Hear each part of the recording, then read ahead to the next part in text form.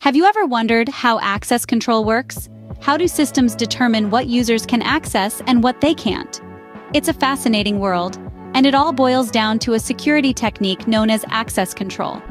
This technique is the gatekeeper in a computing environment, deciding who or what can view or use any given resource. Think of it as the bouncer at a club, scrutinizing credentials and deciding who gets past the velvet rope. But instead of a guest list, access control works with data, applications, and network connections.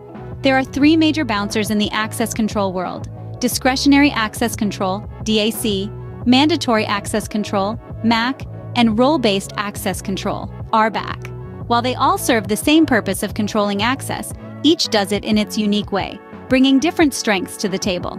Now let's dive into these forms of access control, starting with Discretionary Access Control, or DAC. DAC, or Discretionary Access Control, is a type of access control system that holds the business owner responsible for deciding which people are allowed in a specific location, physically or digitally. Let's delve a bit deeper. With DAC, the owner of the information or any object has the discretion to share it with others. It's quite flexible, isn't it? This flexibility is one of the main features of DAC. It allows for dynamic access control, tailored to the specific needs and circumstances of the user. But this flexibility is a double-edged sword.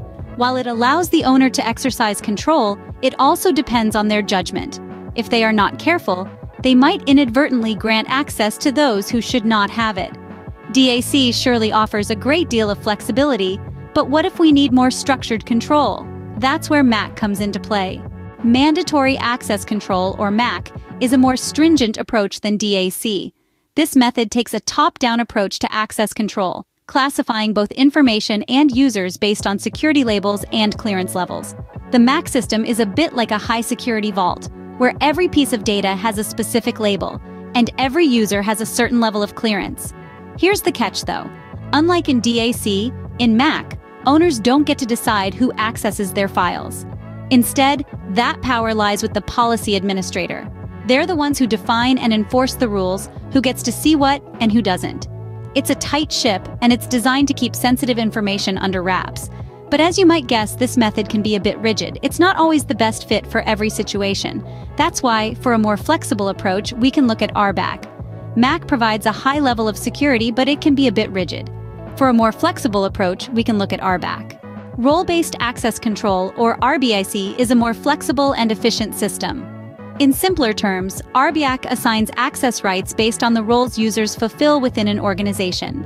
Instead of granting permissions to each individual user, which can be a daunting task in large organizations, RBAC allows system administrators to manage users and their levels of access in a more streamlined manner.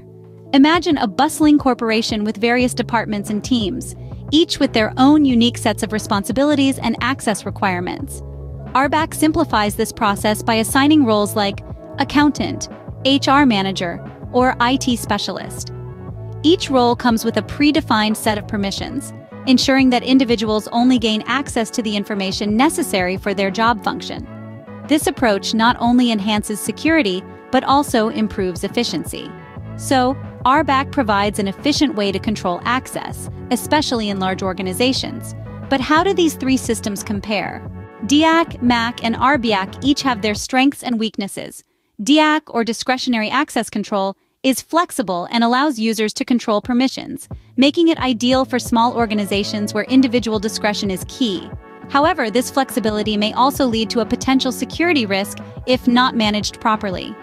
On the other hand, MAC, short for Mandatory Access Control, is more stringent. With predefined policies implemented by the system, it's a great fit for larger organizations that prioritize high security. But remember, its rigidity might limit user flexibility. Lastly, we have RBAC, Role-Based Access Control. It assigns permissions based on roles within the organization.